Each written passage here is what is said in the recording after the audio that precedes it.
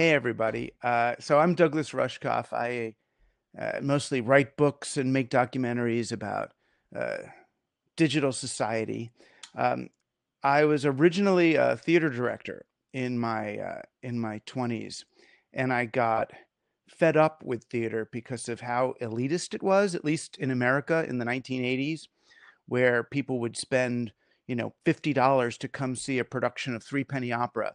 And it felt to me that theater, which was originally an almost interactive modality, had become very one directional. We were all telling the same story with the same kind of climax, and really just to help people feel good about themselves and not create any political change. There was no you didn't go to a Brecht show and run out of the theater and throw bricks at windows or anything. You just felt good that you could, cry for gay people or black people. It was a way for liberals to soothe themselves. And so just as I was reaching my peak of disdain for elitist arts and theater, um, the net came up. Real interactivity happened, and I guess with young optimistic eyes, I had my first networking like experience when I was on a terminal, and I had to save my first program that I had written. And I remember I was asked, "Do you want to save it as a read-only file or a read-write file?" And it was at that moment, it was as if I had dropped 10 hits of acid. And I thought, oh my gosh, media, all media could be saved as read only or read write. And how much of the world that I'm living in has been saved as read only files, but these things could actually be read write files. And I looked at everything from the architecture of buildings and the grid pattern of the New York. I lived in New York City, and the streets were, they're in a grid in New York. And all of a sudden I realized, oh, they didn't just happen. Someone designed them to be this way, that not all cities are grids. And I looked at money, saying, well, why is money read only? What happens if money is read write? Well, they put you in jail. That's the only way they could stop money from being a read write medium, is by putting people in jail. And who's that? And why does money have to be a monopoly? So I my eyes opened to the possibility for an open source reality. On the one hand, that everything was up for grabs, that all of the stories that we are living are actually choose your own adventures. And the second thing that happened to me in those early days of networking, when I was on the Well and Echo and the Net Time list, was I was starting to see human society less as a society of individuals competing for scarce things, and much more as part of a connected whole. And yeah, it was a psychedelic vision and a little bit, crunchy and lefty and crazy and new age, but it was also based in what I saw as a more accurate. Is this someone saying to me, hide my chat window to make video window bigger? I can let me If I hide my chat window, then I won't see if you send me a message though. I don't know if that's to me. I can't tell. Well, if it's to me, then someone say so. Otherwise, I'll just keep going. So where was I? Right. So I started to think about human beings as being more connected. I got into the Gaia hypothesis. I started looking at evolution as a team sport, the things we know about trees being connected in the soil and sending nutrients to each other, that they're not actually competing with each other. So I'm just checking the text here to make sure everything's good. All right. And as I thought about it, it seemed that the possibility of digital would both kill capitalism, because we would no longer have centralized currencies that could be enforced like that, and it could kill the cult of the individual. You know, the this illusion that we're all living, quite individually. Oh, now let me see this image. I'm fine. Okay, it's all good.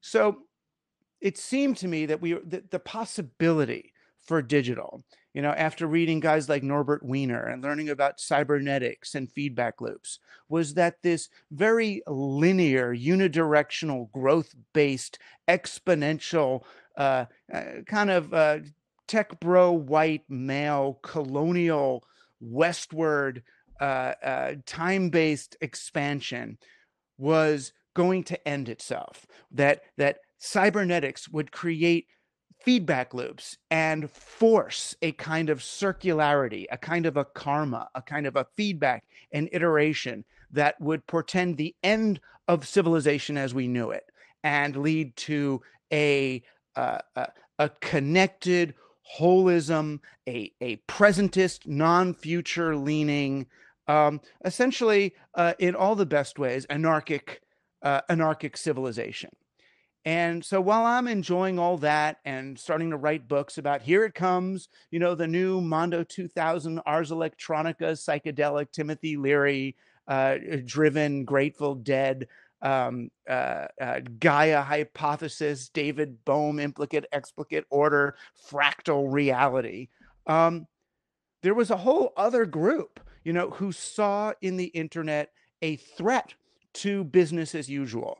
A study came out in 1994 that showed that the average internet connected home was watching 9 hours less commercial television a week.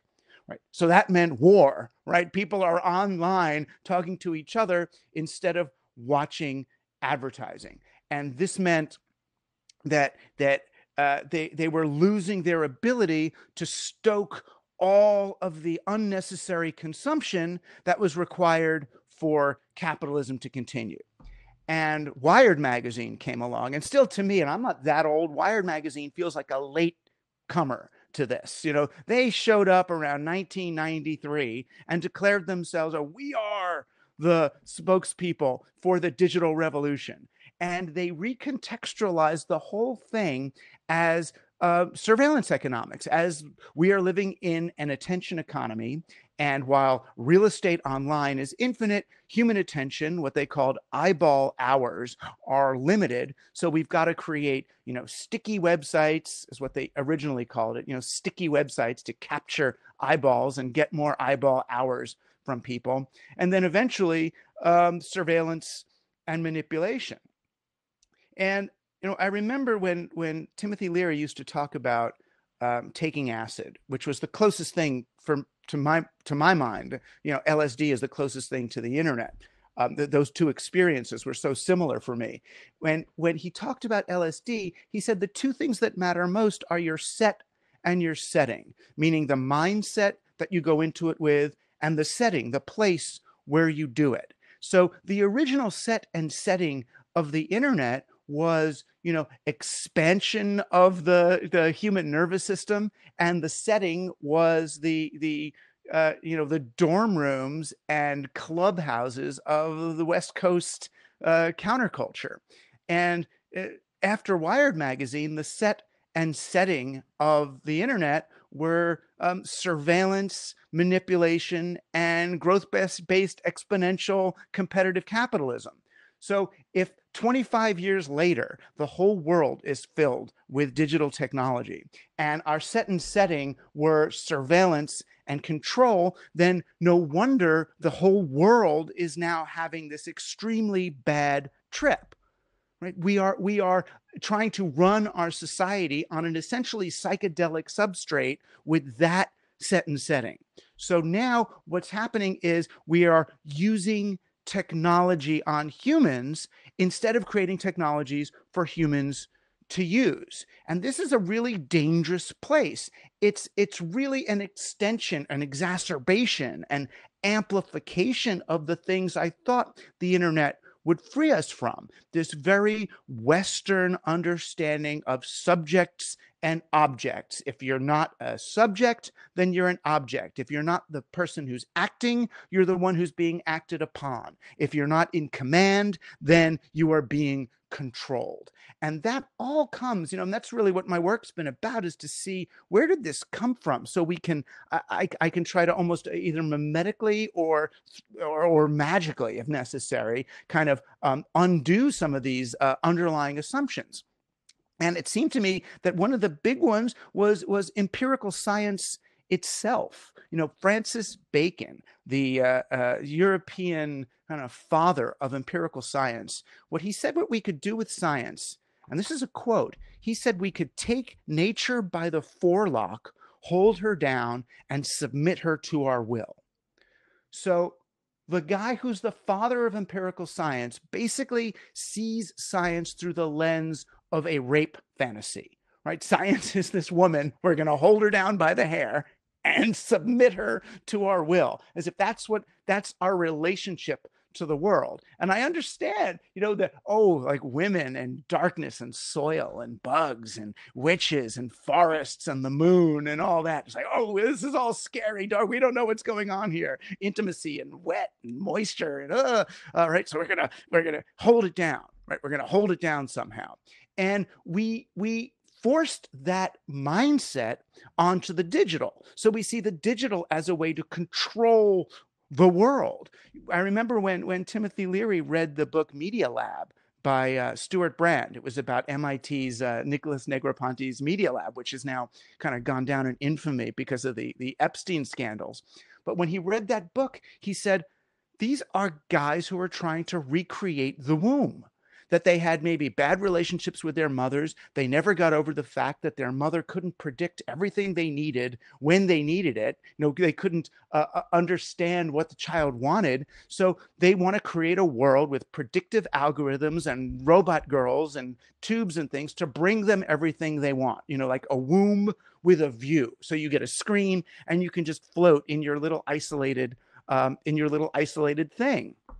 And, that led us, I'll call it us, led our civilization to use technology as a way to control people and nature, that we reversed what we would call figure and ground. Instead of it being people using tech, we created tech to use people. So first it was to use women, then it was to control people of color. And now, and the reason why finally people are making little movies and getting upset about it, even in Silicon Valley, is because we're using it on ourselves. We are controlling our own cognition, whether it's through using BJ Fogg's techniques in Stanford to try to use captology to addict people and to take the algorithms from slot machines and put them into our news feeds, or to use big data in this manipulative way and we know what's happening on Facebook is they use the data we leave behind us to put us in statistical buckets and then send us information and put things on our newsfeed that get us to behave more true to our statistical profiles. The object of the game is not just to sell us a particular thing, but to get us to act more like whatever it was they predicted, whether they predicted we're going to get divorced or decide we're gay or go on a diet. They want to get their 80% statistical accuracy up to 85 or 90%. And that means taking the 20% of people that they were wrong about, the 20% of people who were going to do some anomalous different behavior, and get them to fall into line. It's quite literally, it's auto-tuning humanity to the quantized places. No, you're like in between this group and that. We've got to auto-tune you to get there. And what is auto-tuning? Auto-tuning is erasing soul. Can you imagine auto-tuning James Brown or somebody trying to reach up to the note or come down over the note? That's not the noise. The place where you're away from the quantized demarcation, that's the signal. That's who you actually are. That's what makes you more than a digital grid. That's what makes you human. And then meanwhile, these technologies end up enforcing a social reality of low rapport. You don't actually, I mean, it gets close sometimes, but you don't actually connect with other people online in a way that your body and, dare I say, soul can feel it. You can't see if their pupils are dilating or contracting when you're speaking with them. You can't see the micro motions of their head. You can't see their skin flushing. You can't tell if their breathing is syncing with yours. And those are all of the painstakingly evolved mechanisms that we develop to establish trust between humans. And all of those are negated in these spaces. So you might say on a Skype call, you say that you agree with me, and I know that you said that, but I get off the call and my body didn't feel that agreement. The mirror neurons didn't fire. The oxytocin didn't flow through my blood. And I get off the call with you and I don't, my body doesn't say, oh, that's because I'm using a low resolution technology. No, my body just says, don't trust that person. They say they agreed with you, but they say they agreed with me, but I didn't get the cues, to tell me that that's true. So that cognitive dissonance or physical dissonance actually creates distrust. Then the less we trust each other, the more likely we are to make software and platforms that manipulate other people because I don't trust them anyway. And even the folks, and I just watched that Netflix movie on the social dilemma, which is, all these white tech bros from the worst places saying, oh, I guess it was bad that I tried to manipulate 11-year-old girls with, behavioral algorithms. I'm kind of thinking twice about that. Or, oh, I realize, when I'm manipulating millions of kids, but I don't let my own kids online at all, that maybe I have a double standard. I mean, but they now they mean well, right? But they still mean well through the lens of the tech bro.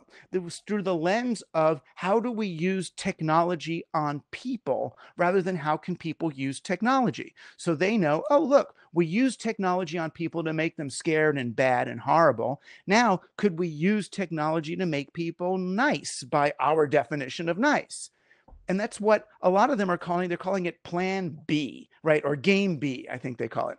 Game B is this idea that we are going to upgrade humans, right? Instead of downgrading us the way they've been doing for the last 20 years, now they want to upgrade us, which again is that reversal of figure and ground, technology on people, social control. How do we manipulate the masses to be nicer? Just leave us alone is what I'd say.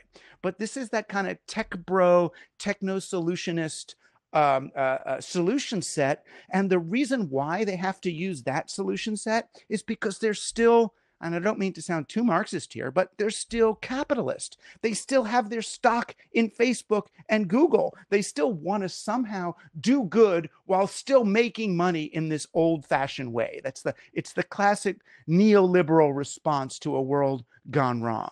And what they won't look at is that there's an underlying operating system that they won't recognize. It's not the whether they're on Apache or DOS or Linux or whatever. It's the underlying operating system of exponential growth. Whatever idea they have, they think, how does this scale and create exponential growth?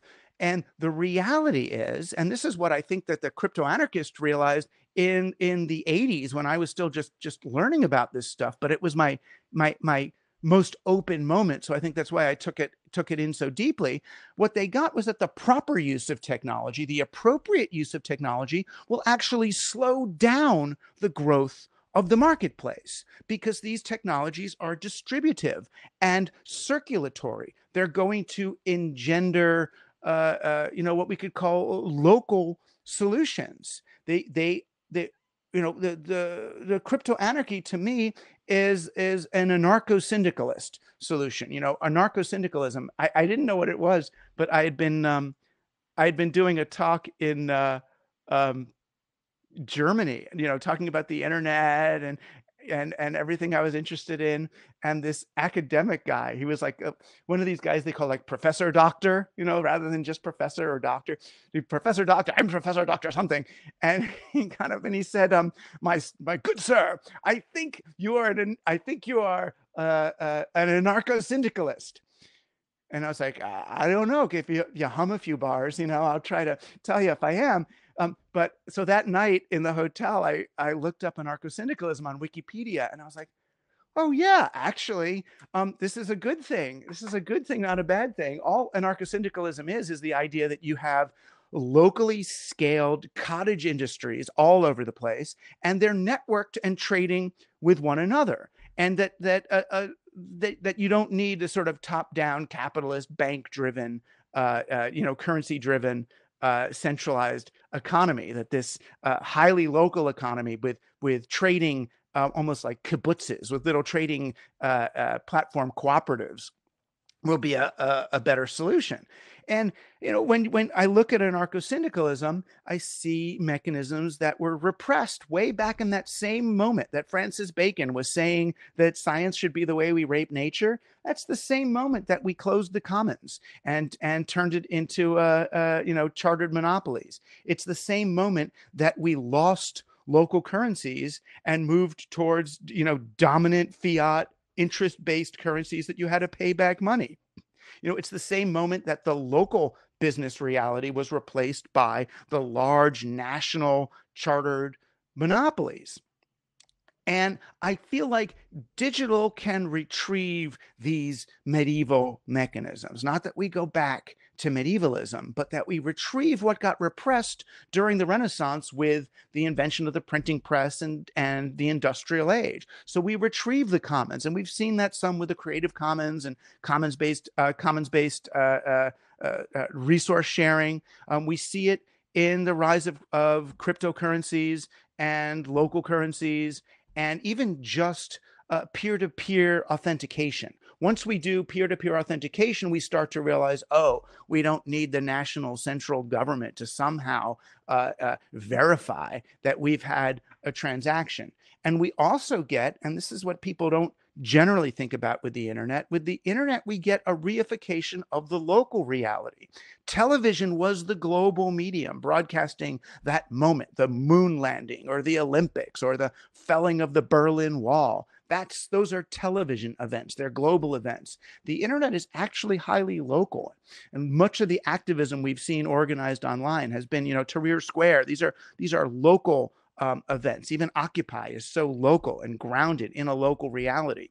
And my hope is that through digital tech, we can move finally from a spectator democracy run on television with the values of consumerism and consumer choice to a very different civics, to a civics of distributed responsibility, which is what civics really is, individual responsibility for all the others. And that's what digital can actually help realize, that I think we had such trouble doing through radio and TV and broadcast media that so favors the autocrat or the authoritarian regime at the middle who can broadcast, whether it's, Chairman Mao through all those thousands or millions of radio speakers they put through China, or Hitler through radio, or Trump through television. He's not actually a digital candidate. This is a television candidate.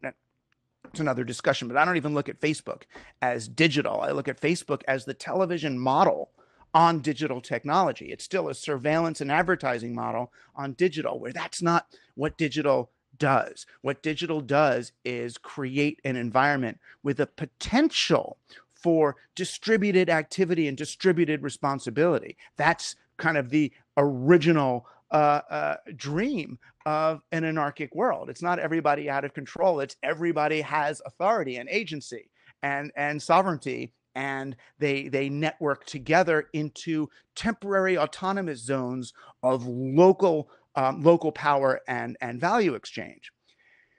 So my hope, and this is why I was so excited to see this conference, and the people listed, are such new ones and old ones from this. Some of us from, Eric Raymond and people who were writing about this in the early 90s and late 80s, along with people who are actually doing it in ways that people like me could only imagine. I can only really, when I look at what's happening, look at the list of things, these are things that at this point, all I can do is cheerlead and pray for, right? Because as I see it, and I genuinely believe this, that we pushed the digital so far, we pushed capitalism, or the tech bros, so far in the No, it wasn't a coincidence I said his name. I mean, I said I'm talking about the names I saw there and went, "Oh my God, this is it," right? We're reifying crypto, right? We're reifying the cathedral and the bazaar.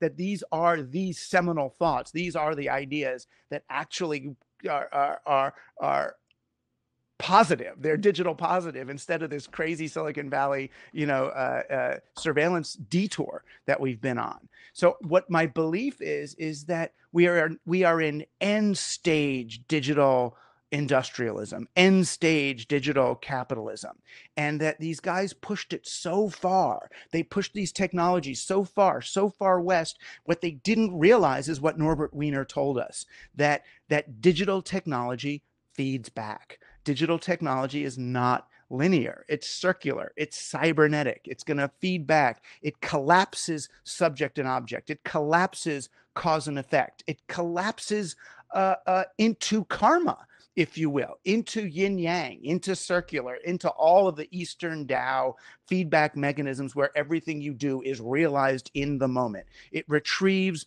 regeneration. It retrieves sustainability. It retrieves life. And to me, that's what crypto anarchy really is all about. And that's why I came here, hopefully, to celebrate with you.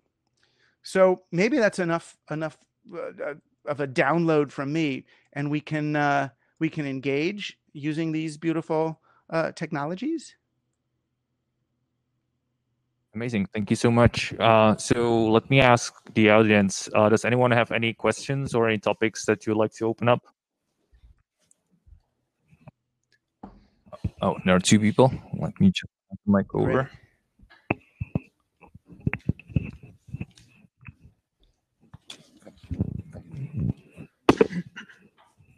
Is this on, right?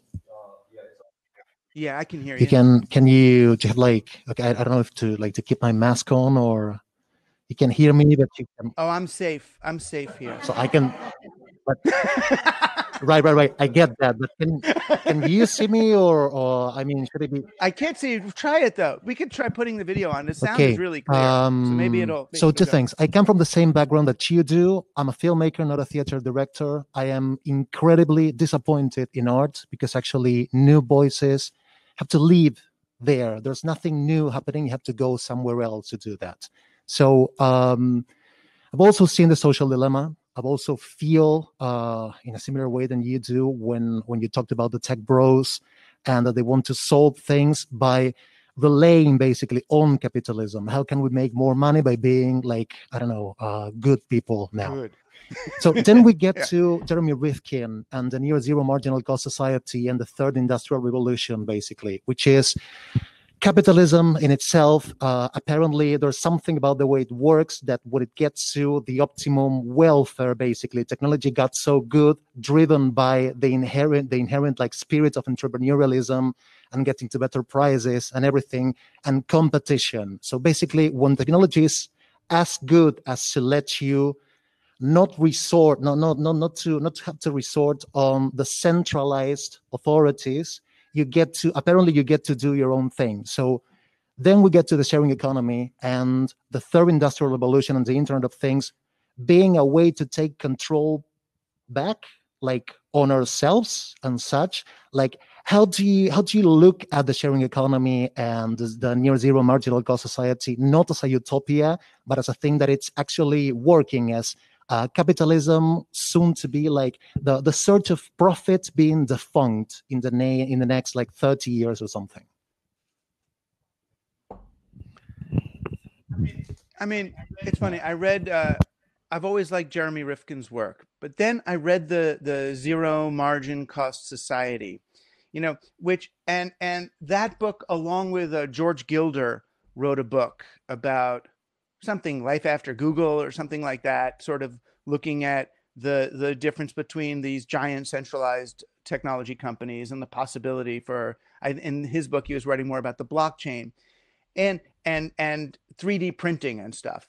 And somehow when I read these books, I feel like they don't remember what it was like when you would see dot matrix printers and daisy wheel printers on the curb in the street, because now people got their laser jets, and then you'd see laser jets on the street when people got their real laser printers, that there's so much trash and so much cost. It's like yes, I can print something at home, but where does the goop come from, that I'm putting in my printer? And are there kids in the Congo going down into caves at gunpoint to get this stuff? So there's this sort of zero marginal cost idea really works for digital products, but I keep coming back to this real world, the management of our soil, how it's turning into dirt and making us dependent on Monsanto to teach us how to grow vegetables on dead soil, or the refugee crisis from global warming, and then the sort of these optimistic visions of a zero marginal cost global economy start to look specious, suspect to me. On the other hand, I feel like the digital technologies are so much more. They've always, to me, been so much more about modeling a behavior than actually executing something.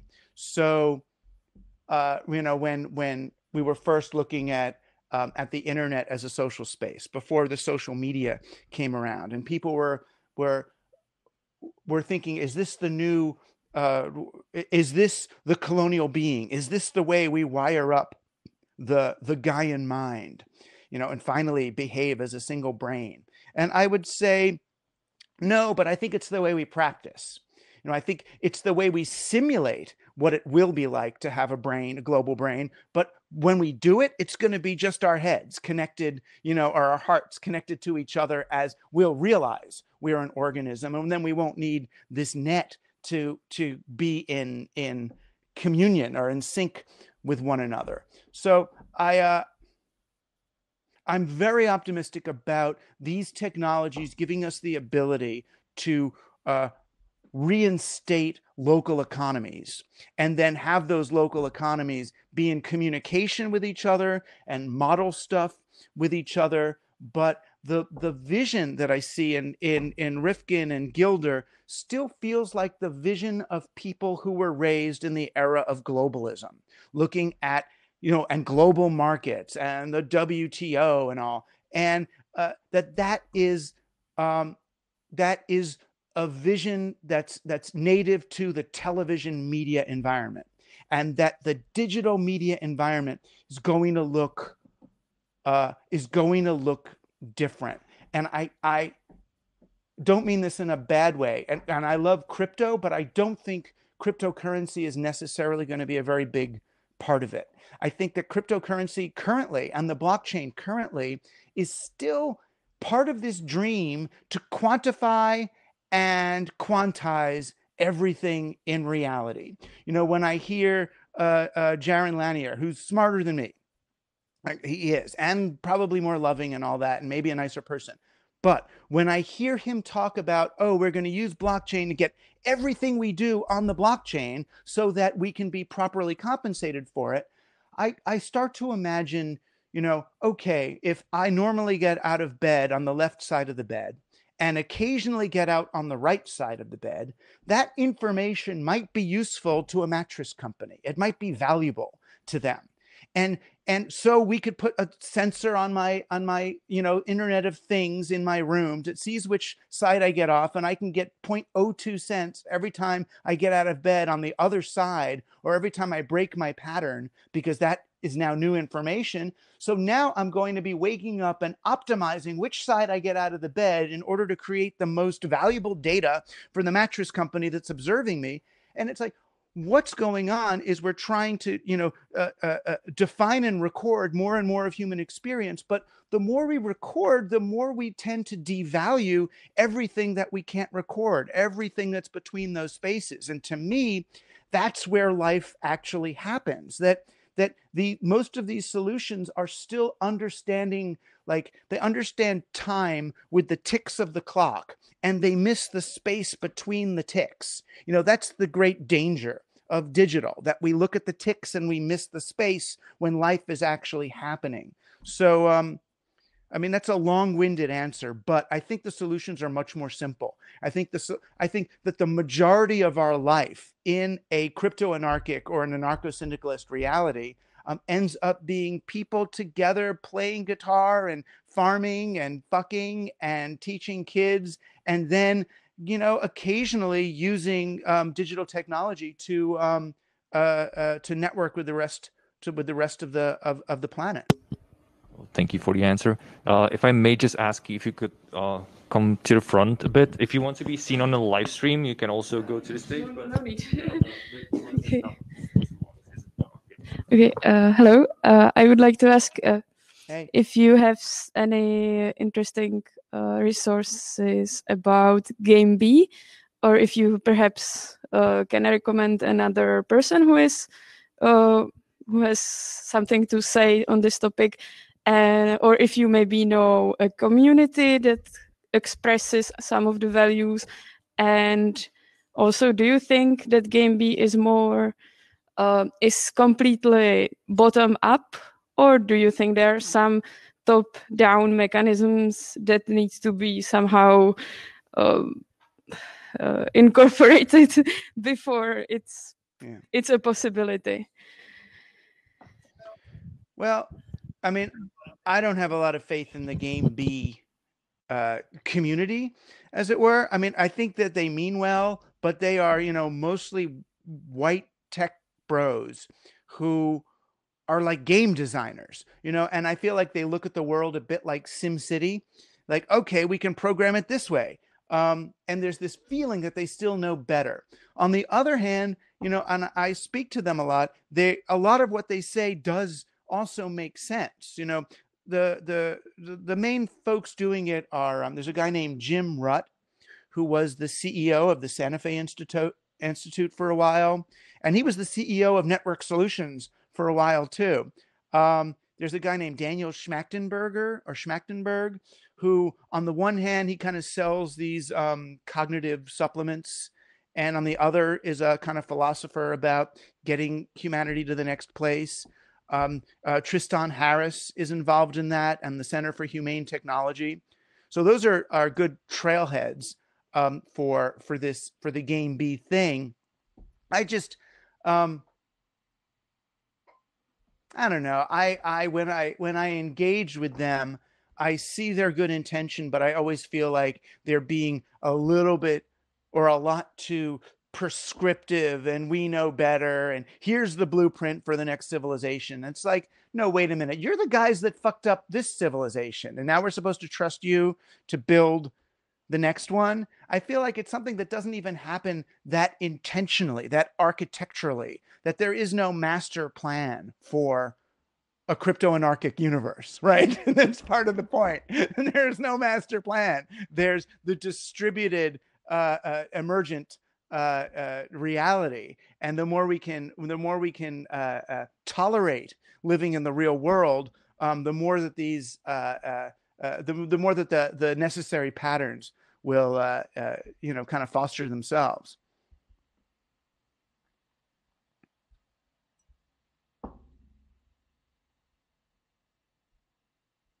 Even?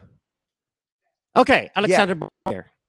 We've been missing each other several times already. Hey. I love your critique of the Game B guys, because they're best friends with me in America as well. So hands up to that. But what I wanted to point out is that I hate the sort of Platonist urban planning attitude that I think drives the Game B movement. And I completely share your sympathy in that case. And actually, I think it's dangerous. It's outright dangerous. And the fact that it plays into the virtual signaling of woke culture at the moment as well. It's a really bad combo. Yes. And that's obviously where the algorithm design is going to go. It's like scary already when you do Google search today. It's not, the algorithms are not honest to you any longer. The algorithms are really there to nudge you. They love this verb, to nudge you and send you in a certain direction. Yeah, you get that, Douglas. But if I sort of turn the bigger picture to the critique towards your vision, if I sort of be straightforward and call your vision digital Hinduism, you know, they were all going to play around little communes everywhere, and it's all going to be fun. And at the end of the day, I think the tragedy, though, is that this is a very global thing anyway. And with Netflix and stuff like that coming around as a more sound response to Facebook when we hated talking to each other on Facebook and we're just trolling each other. And Netflix actually came along with winners takes all formulas in terms of talent. Talented scripted series with talented actors, talented stories that actually touched people, and it became a global mass phenomenon. And I wonder, where in your model are you gonna do the storytelling to, for example, young men who are looking for an exodus or a dream, dare we say utopia, in response to the current lynch mobs that are actually plaguing the internet at the moment? Because my skepticism towards a digital Hinduism is that it's pagan. And if it's pagan, it's going to be filled with lynch mobs rather than all those little clever little villages and, you know, what everybody's playing along that you portrayed. I don't think we're going to sit and play guitars with each other, actually. I think the real what scares the shit out of me is that a flat universe, a flat internet today is going to be a lot more about lynch mobs and scapegoats than it's going to be about people playing guitars to one another. Can you see connection if I ask you towards some kind of exodology or an exodus myth or something like that that ties into something more utopian in response to the game B guys, so we can sort of pull the rug underneath them with something better than what they do? But it's not just guitar playing in communities. You see what I mean? Yeah. I mean, that's why, you know, I mean, in some ways, my Judaism is so embedded in my worldview, maybe too much, that I kind of take that aspect for granted because it's so ingrained, you know, that I mean, I'm not like a monotheist like that, but the you know, the idea of the law and an ethic, and I'm from this very patriarchal tradition. So I guess I always err on the side of just tearing that all down. When that's not actually what I would mean. I mean, when I talk about civics as responsibility, I mean that really in pretty stark contrast to, you know, what we might call friendship civics or hippie civics, that having responsibility means experiencing responsibilities for the people we hate, not just the people we like. You know, the Rodney King, why can't we all just get along? Oprah Winfrey, hands across the world, political reality is crap, right? That won't work either. The object of the game is not to like each other. The object of the game is not to kill each other. So you're right. And I think that, you know, as I look at, I know I've got friends working in online radicalization and how that happens. And a lot of it seems to be guys in their teens and early 20s want a potent male role model. They want a non-castrated male role model. And that's part of what makes them fall into, you know, the alt-right or ISIS or, you know, whichever radicalized group is going to provide even, I mean, God knows, you know what, but Trump, it gives them the illusion of the male who hasn't been castrated, who refuses not to say whatever he wants and to grab whatever pussy he wants and all that. And that activates them. So, you know, what we need instead is some kind of a replacement for and a reification of the true male, you know, and not to get Hindu on you, but some real yoni and lingam, you know, understanding here, you know, tantric practice maybe, but something that somehow acknowledges that. And yeah, and if we can do it as an acknowledged social construction, then of course we need hierarchies. We can't make it flat. Of course we do hierarchies, but you know, that was the whole joke in Torah, not to get Jewish on you, but in Torah, as opposed to Hinduism, you know, Samuel is the prophet, and the Israelites keep saying, look, we want a king. We want a king. And Samuel keeps talking to God and says, what do I do? They want a king. And God keeps saying, just tell them they don't need a king. A king is stupid. You don't want a king. And Samuel says, no, but they're insisting they really want a king. So God tells Samuel, he says, all right, go pick the tallest guy, you know, and he said that as if to say, I think, as if to say, it's completely arbitrary who you pick as king. Make it a social construction. Put the crown on the guy, so whoever's got the crown is the king, right? They're not the king, they're the king. So if we could play that way with social hierarchy, I think we end up in a much better place than, you know, with people who have $1 billion actually being essentially better off in this world than people who don't get it, in this survival of the fittest, dog eat dog, game of competitive capitalism, which is justifying itself on bad evolutionary science. But that doesn't mean there's still not some competition, that there's still some hierarchy in this. It's just, as conscious human beings, we have to learn to mitigate as many of the downsides of competitive of a competitive world, with some at least cooperation, at least civic responsibility, even if, I hate that guy over there who's got the pizzeria that's competing with mine, but I agree with you. A lot of what I said today can sound, particularly where I'm coming from right now in Trump land, I'm probably erring a bit on the side of this almost Eastern style, non-hierarchical, landscape of cybernetic loops, and negating the fact that even a fractal will create a shape. Even a fractal will have what could be understood as hierarchies. It's not just ping pong balls on a flat landscape. So I agree with you there. Thank you. There is one last question because we are at our time from the chat. Douglas, what was your project at the Institute for the Future? Not sure what. Well, it's interesting. I wrote a book in 1993, I guess, called Media Virus, which kind of launched the language around viral media. And they were doing, it was after Trump was elected and the breakdown of all the social media networks and everybody realizing about, the danger of weaponized memetics. And they wanted me to do a report on, what to do about, kind of weaponized memetics.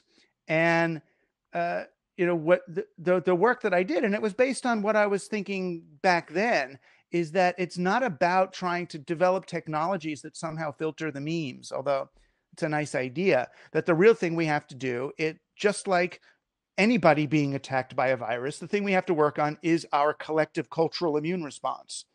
How do we have a positive immune response? How do we learn to recognize dangerous memetic structures so that they don't replicate, so that we don't spread them? How do you strengthen your immune system? Do you do it with homeopathic doses of dangerous memes, or do you do it by I think by having a good public conversation about the kinds of issues that memes are meant to trigger? Because a media virus won't spread unless it's triggering some unresolved cultural issue about race or gender or economics or sex or something. It means that there's something that we're not talking about that we need to.